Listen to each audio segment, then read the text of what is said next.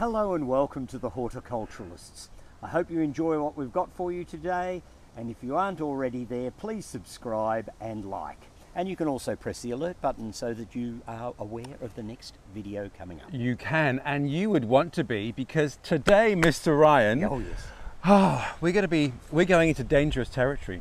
Yes, and that's something I enjoy doing, horticulturally speaking. Is it now? Now, I've been aware since I've known you of your penchant, shall we say, for something that is not highly regarded by many people. Yes. Stephen. It's a genus of plants. Tell the people about your obsession. Oxalis. Yeah, see? As soon as you mention that word, people assume that you're giving them a vial of bubonic plague, or at least the reaction is much the same. And it's a genus of plants that people should revisit. Yep. There are weedy ones, yes. Yes. But then there are weedy plants in many other genera in the world. We need to just have a fresh look at Oxalis. I mean, it's a genus of some 580 odd species. It's cosmopolitan, the genus, so there's plants of it growing in virtually every country and part of the world. A cosmopolitan genus. It is definitely a cosmopolitan genus. Speaks Latin, French. Yeah, we also have native ones. So, you know, even the nativophiles, there are oxalises that you could grow. Unfortunately, most of ours aren't overly showy, but one of them's on the endangered species list, so that makes it worth growing. Okay, let's start from the beginning. Yes. Viewers, we are sitting on this rocky knoll because it happens to be Stephen's, what are you calling it? Oxalarium. Oxalarium. So it's a term I've coined. Hence I have to have a hat to keep the sun off me, because the oxalarium is sunny and bright. It's sunny in the winter when most of my South African oxalises are doing their thing. Yeah. In the summer, because the sun will be more overhead, it tends to have shade from the large trees growing behind it. Yeah. And the trees themselves keep the bulbs nice and dry. So I don't water this garden at all during the summer. Yeah. It just sits here with a few drought-tolerant succulents in it to keep it looking interesting for the summer. Yeah. And then come autumn, the oxalises start erupting and they will entertain me right through until the spring. What we might do is we might just look at all of the species that you've got here and go through them one by one. What a good idea. Give people the idea that they aren't all nasty little weeds. No. Oxalis hirta is one of the more commonly available species in the trade. It has longish stems, it has beautiful big flowers on it, and it comes in a variety of different coloured forms.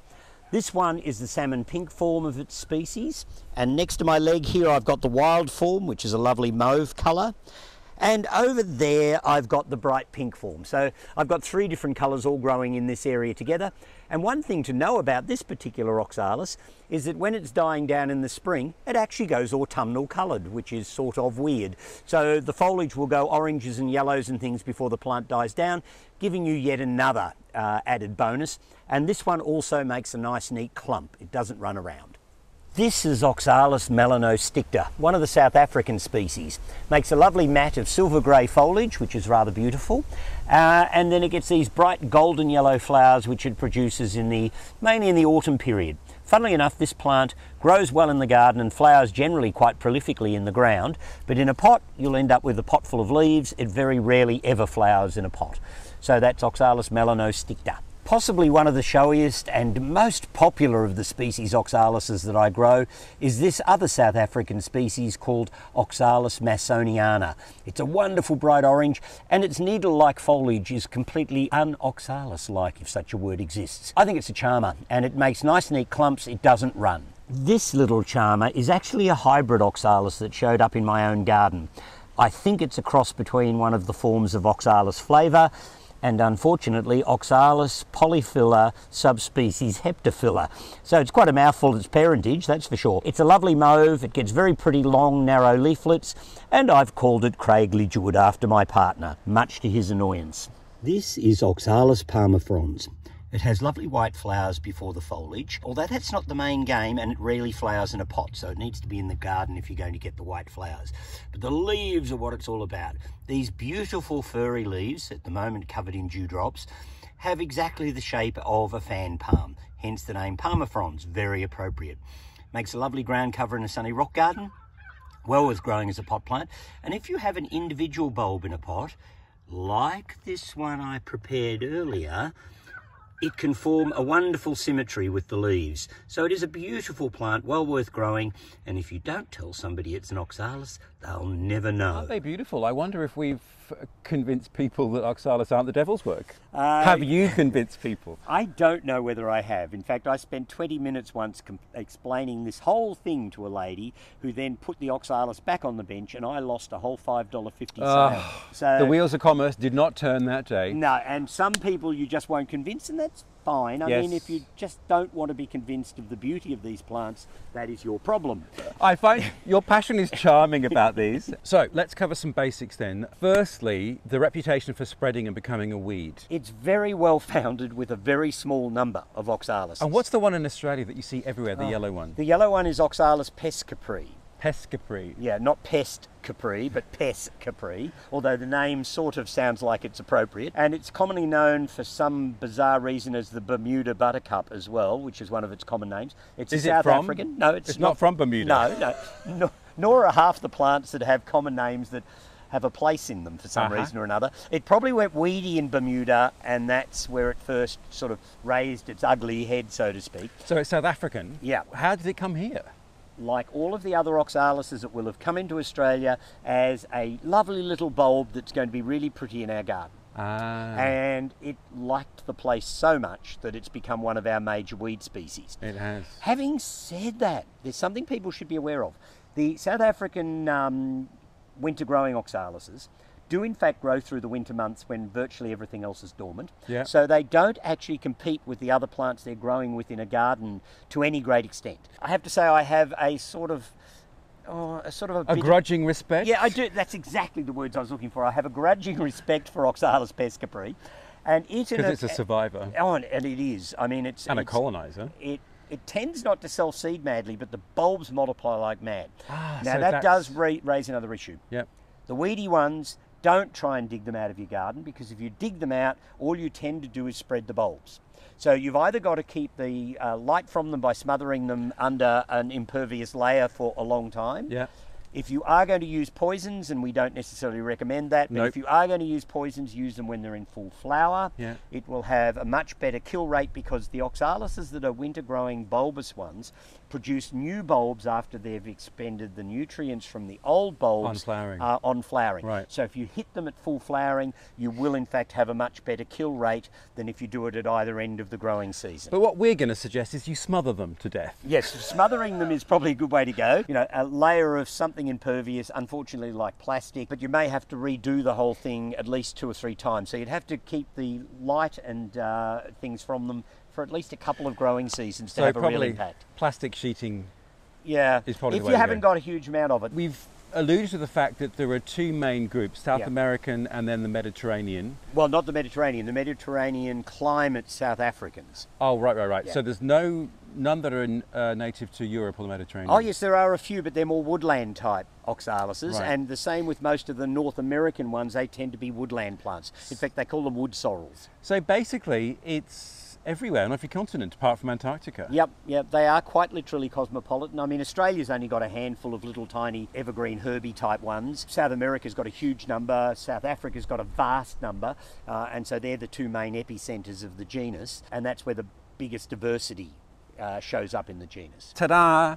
What have I prepared earlier? But this one. This one is Oxalis triangularis. Now, it's one of the South American ones. Yeah. And the South American ones react in quite a different way to the South African ones. Yeah. The African ones are mainly bulbous. Yeah. The South American ones tend to have rhizomes, or in fact can be quite succulent, so they're dwarf shrubs. Comes from the hills above Rio de Janeiro. Really? And it has become an indoor plant par excellence. It has, but it's the colour. It has the most extraordinary leaves. Now, here's the thing. Why have my leaves just closed up on us? Yeah, well, it's sort of odd that it's doing that, because it's actually quite sunny where we are. And normally the leaves close up at night, which is one of the interesting quirky features of this particular oxalis. Yeah. It has rather attractive little mauve flowers on it, but it is very, very aligned to light or lack of. So normally it will close at night and open during the day. Yours has decided that this sun's all a bit much, really. No, actually, secret, it may have been in the car. Yeah, well, that might have done it, yeah. So in terms of care then, so this is a very fashionable and popular pot plant specimen because it's got great colour and great flowers. Where can you grow this? Well, it can be grown outdoors, but funnily enough, if it gets water on the foliage on a regular basis, it tends to get a rather nasty rust disease. And so it's actually better as an indoor pot plant because you can water it ground level and you don't have to get the foliage damp. Right. And so that's how I would recommend growing triangularis and one of the two of its close relatives from South America. And they tend to be more summer-oriented oxalises as well. They often go into a dormancy when the weather gets cold in the winter, so they have the reverse cycle to what the Mediterranean-style South African ones do, because they have a dry, hot summer, so they go dormant at that time. Aha, fascinating. Okay, well, we have another exhibit. Yes. Which Exhibit is B, perhaps? Exhibit B, which is this beauty. Yes, peduncularis. Now, this is another South American one from Bolivia and that sort of part of South America. And it's actually a succulent variety, so it's a shrubby one. Again, it's probably better as a pot plant. I can't grow it in our slightly frosty climate of Mount Macedon, so I don't bother with any of the shrubby oxalises because I'd have to grow them as indoor plants. But in suburban Melbourne, they make a nice indoor plant. They'd also make a good pot plant out on a veranda or patio or what have you.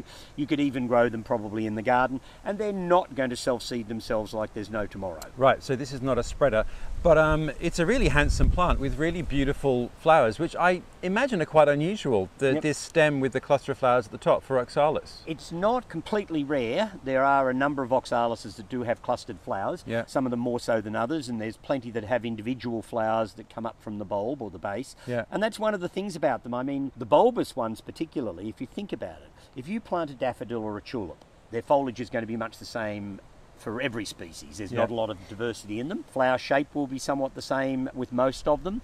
And the vast majority of them, you're lucky if you get more than a week to a fortnight out of them as far as colour in the garden's concerned. The ornamental oxalises, some of the shrubby ones flower virtually year-round.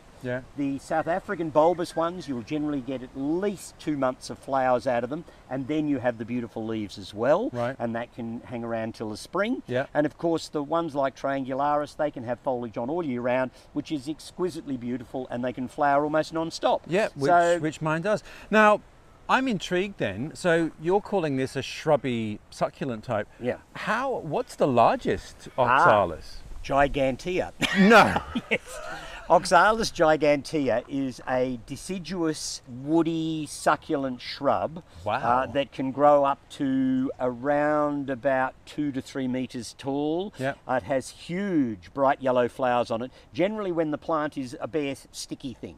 And I've seen that flowering in the wild, and it is quite something. Again, it's from the desert areas. I saw it growing in the desert, sort of getting up towards sort of central northern Chile, and just the most remarkable looking plant, and so un-oxalis-like that, you know, you just can't help but go, wow, that would be a lovely thing to add to my succulent collection as opposed to my oxalis one. There you go. Is it available? Have you ever come across it? I haven't seen it in Australia, although I'd be really surprised if it's not here somewhere in some of the succulent growers' collections. Ah, interesting.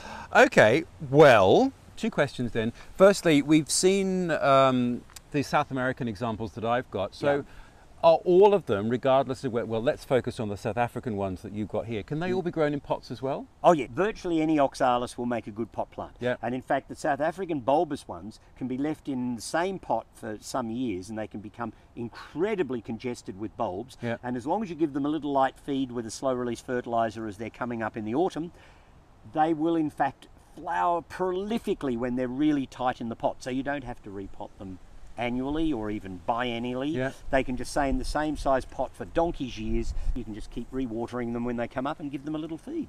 And as you pointed out, you get a longer flowering season than you would tulips, daffodils, almost narcissus. Any other bulb I can think of, in fact. The only other group of bulbs that probably come close would have to be the cyclamen, because they have a good long flowering period and they also have attractive foliage. Another passion of yours. Yes, another passion of mine. I'm seeing a theme here. You are. Those of our viewers not in Mediterranean type climates, what are the hardiness then? Well, you mentioned there are some North American and some European woodland species, but what about the Mediterranean climate types? All right, the ones from South Africa and other Mediterranean type climates are probably best pot grown. And most people, because they tend to be winter flowering and they're not going to cope well with the winter, say in England or northern parts of North America, they would be kept as pot plants, and you'd probably keep them in a cool greenhouse, or you'd bring them inside when they're in flower and enjoy them as an indoor plant, but then you'd dry them off outside in the summer. So in terms of their watering and propensity to rot, like many bulbs, so these are all autumn winter flowers, so they need a dry summer. So the pot needs to be kept dry in summer. The shed is possibly where you might keep them for the summer. Under the dining table outside? Yes. Okay. So that's how you would look after them in a colder climate. Well, there we are, viewers. Are you convinced that the Oxalis is the way of the future? Has Stephen Ryan convinced you? I have to say, it is becoming a thing. Well, this is becoming a thing. Yeah, this well, that certainly triangularis. is. Yeah, they're paying silly prices for it on eBay, and it's become quite a collectible. And I think it's actually leading people on to the other oxalises. I mean, I don't spend anywhere near as much time trying to convince people how good they are nowadays. So the tide is turning. It is turning, and there are people out there that are mad collectors. Like you. Yes, and there are Facebook pages for Planet Oxalis, Oxalis Australia, Oxalis Mad. There are whole Facebook groups out there that do nothing but talk about Oxalis. So Well, there you go. there you go. How amazing. Well, thank you for sharing your passion and insight. We do post every week, so do hit subscribe if you're interested in more tales of daring do from the rare plant world. Mr. Ryan, what can we do next week? Well, who knows? We might do something practical. Ooh. That's always possible. We, of course, can always engage with a new plant. We So, can. yeah. Well, here's to a future engagement. Yes. We'll see you next week. All right. Bye, all.